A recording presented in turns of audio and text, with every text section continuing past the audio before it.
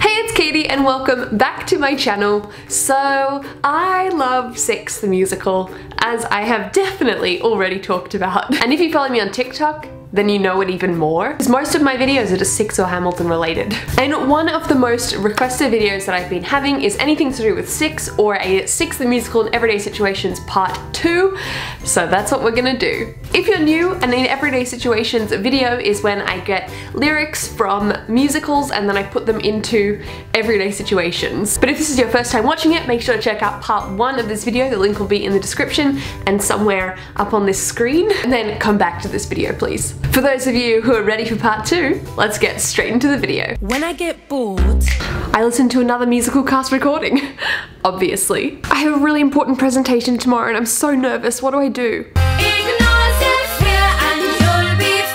What should I reply?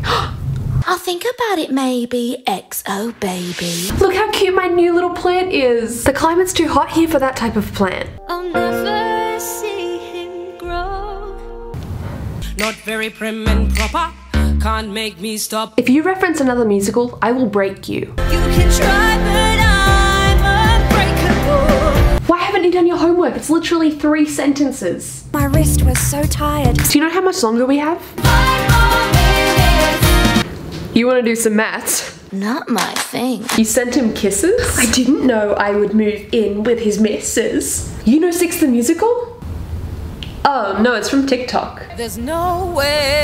I just got this new poster, but I'm too short to hang it off anywhere. Oh! Somebody hang you. Six is such a bad musical. Too bad I don't agree. Oh my god, I just discovered this new musical.